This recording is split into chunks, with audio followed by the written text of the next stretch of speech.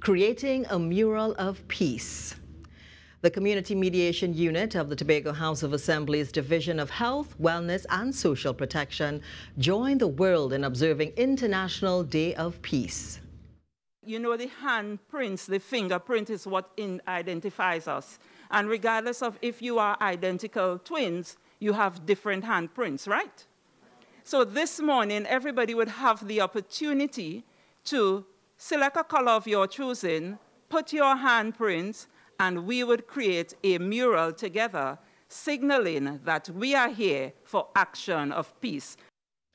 The division's Assistant Secretary, Sonny Craig, says he hopes world leaders will give thought to the international observance and pursue peace beyond the day.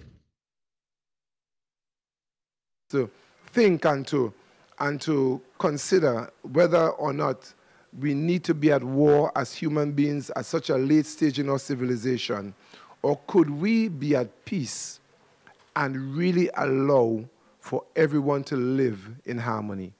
Let's do this thing today, not just for the fun of painting or making a mess of this beautiful canvas, but making a statement that we have chosen peace above war.